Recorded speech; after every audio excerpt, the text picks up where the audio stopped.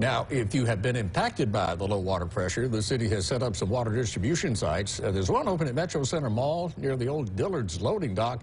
That site's going to close at 5 o'clock this afternoon, though. That's not that long. People in line, though, told 12 News they're thankful that the city's handing out water, but they are frustrated by the constant water problems.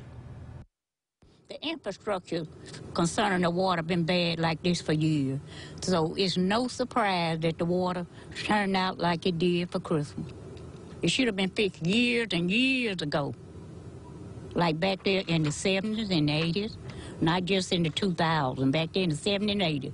So this is an Asian old infrastructure thing with the water there. Now, if you're unable to travel to a distribution site, you give a call to 311 or 601-960-1875. And again, so if you need water and you can't go get it, call 311 or 601-960-1875.